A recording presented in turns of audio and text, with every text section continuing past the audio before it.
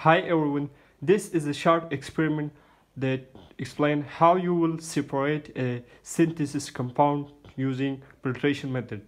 First of all, you have to take filter paper, you have to fold it twice time, you can see it.